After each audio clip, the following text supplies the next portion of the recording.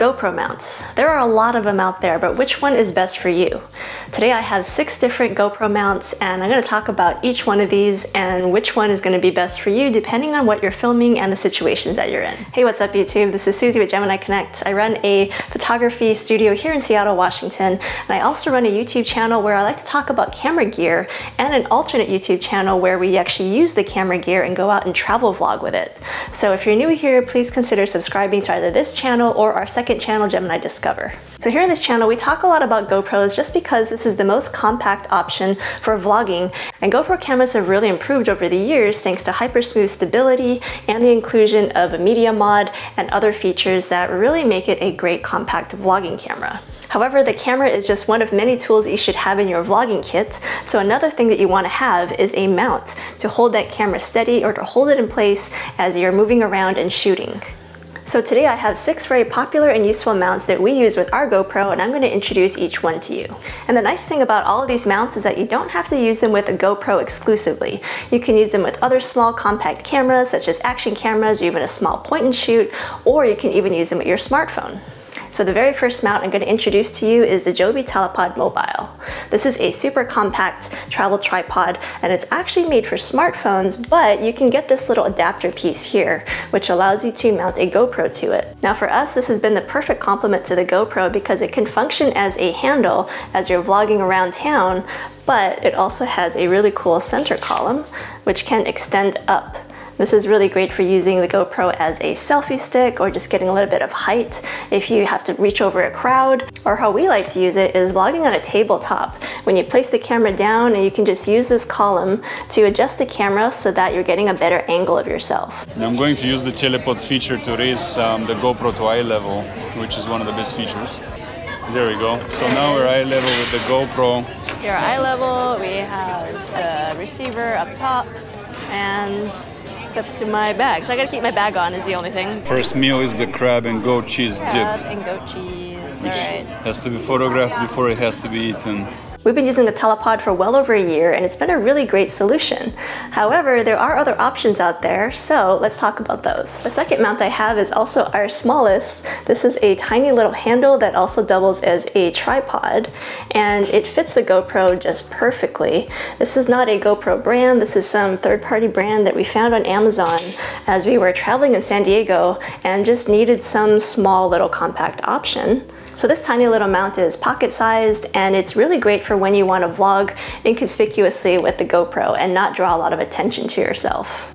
The next mount is also our latest purchase that we weren't really sure if we needed, but a lot of people recommend this. So we finally took the plunge and decided to try it out, and lo and behold, we really love it. This is the GoPro 3-way, and it's an official GoPro mount, and it's really well made. It's mostly plastic, which is really great because it keeps the weight down, but it also has this really nice rubberized handle here. And even though this looks really small and compact, it has the magic of the Telepod in that it can also extend if you just loosen these 2 knobs here and also press this blue button. Then the 3-way can extend out and be a tall selfie stick. And at the bottom of the handle, you'll find another knob that if you undo, there is a tiny little travel tripod built in here, but it only works with the handle, so you just screw it into the bottom of the handle and you can get even more height or stability for the whole rig itself. The only thing is that this is a super small and not very steady tripod, so it's not always the best for supporting this entire rig, but I really like the inclusion of it just as the option to hold this on level ground if you choose to. When it gets far enough away, so we can both be in the frame. So like in this case, we're both in the car, and ideally you want the GoPro kind of like up on the windshield, which is really hard to do unless you have an extension like this to kind of curve out so that you can both be in the frame. Downfall is that when you extend all the way out, it's actually better for a picture, but for video it shakes, even with hyper smooth boost. And right now we're on a dirt road. I was gonna say we're also on a really bumpy road, so I'm sure that's not helping either, but we should hopefully both be in the frame. And because the Telepod is such a close competitor to the GoPro 3-way, let's go ahead and compare them side by side here.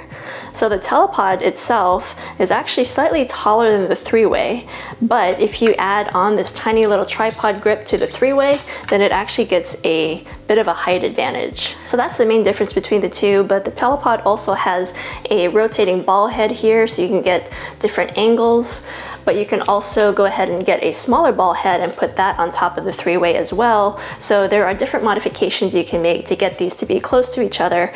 But overall, their heights are pretty equal, and I would say that the 3-way has a bit of an advantage in that these joints lock into place a lot more securely than the Telepod does. So if you're out doing a lot of rugged adventuring and you need a super secure mount, then the 3-way is probably your best bet of the two. But if you need a really strong base, then the Telepod is going to give you that more so than the 3-way. And when contracted, the Telepod also condenses down into a more compact form that's less obvious that it's a tripod versus the 3-way, which is a lot more attention grabbing and makes you look twice at it. And this can be important if you're in a situation such as an art museum or an event where security doesn't allow selfie sticks or tripods. This is a lot easier to pass off as a non-tripod, just a plain handle, versus this one. The other reason why we really value having a tall mount is that we can stick these out the sunroof of our car to get some great driving shots. You just have to hold on to these really tightly to make sure that they're secure, or the Telepod does have the advantage of having a wrist strap included.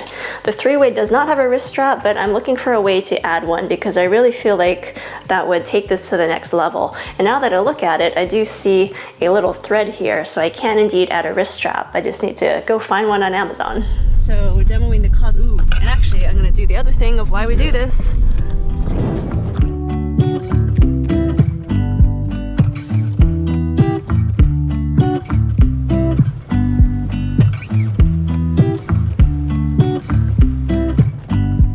But if you're not comfortable using a tall tripod or selfie stick to get driving shots as you're moving in a vehicle, then this is another great option to look at. This is the Joby suction cup, and it's really great for attaching to a window or a mirror.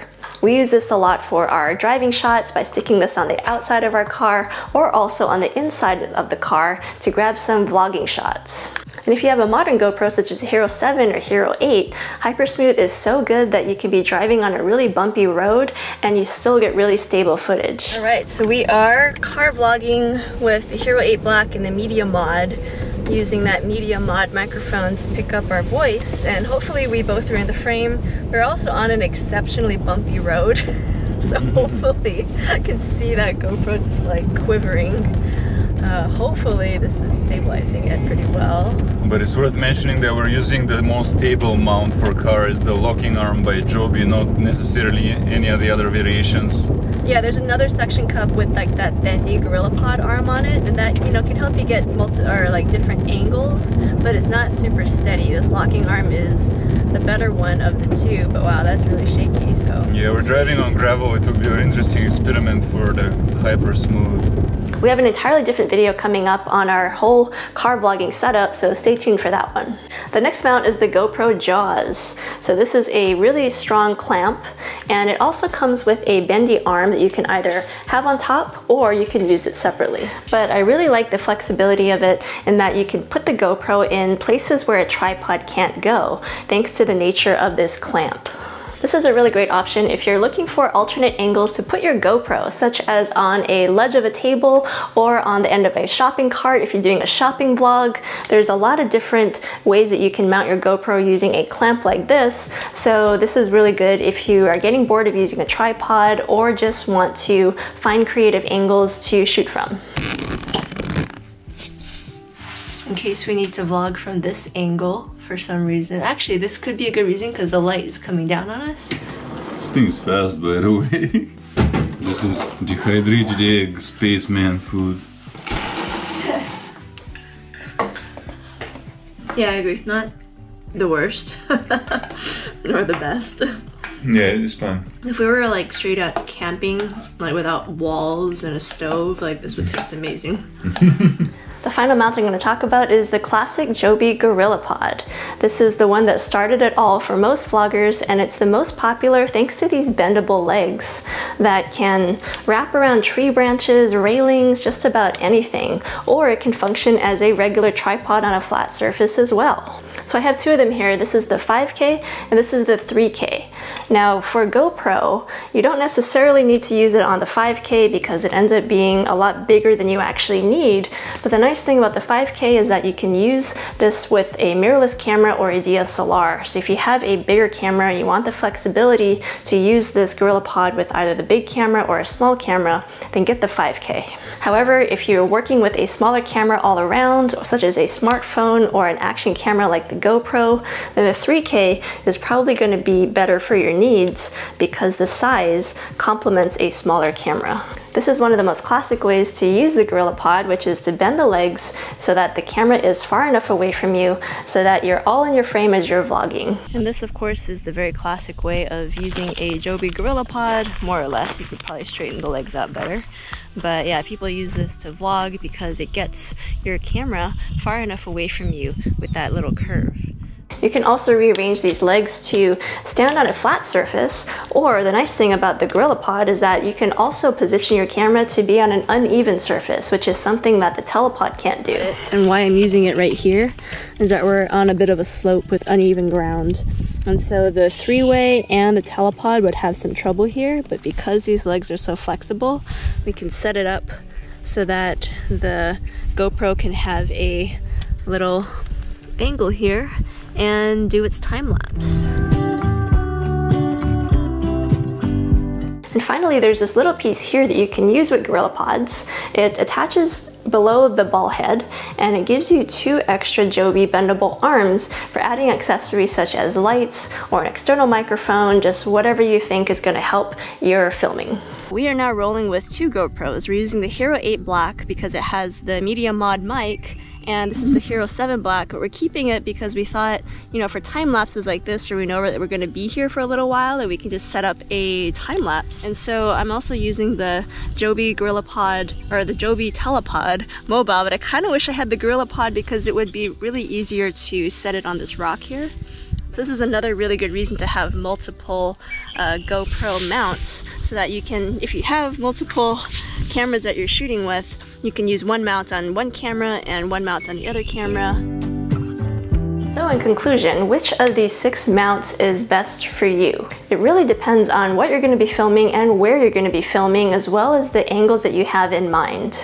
If you're just starting out, then I recommend getting a pretty standard tripod, such as the Telepod, the GoPro 3-way, or even the classic Joby GorillaPod 3K. These will give you a really great base to start with because they can function as a tripod as well as give you a handle for holding your camera and stabilizing it. There's also this tiny little GoPro handle / tripod, which I also recommend getting just because it's so small, it's so cheap, and it's one of the best ways to quickly and comfortably hold your GoPro as you're filming and not draw a lot of attention to yourself. As for the rest of these mounts, such as the Joby suction cup and the GoPro jaws, I would say that these are really specialty mounts that you only want to use if you think that you have certain creative angles in mind, or you're just bored of using your standard flat tripod. Anyway, that's my 2 cents, but I'd love to hear from you in the comments below about which mounts that you like to use with your GoPro. Let me know in the comments. Thanks for watching, and we'll see you in the next video.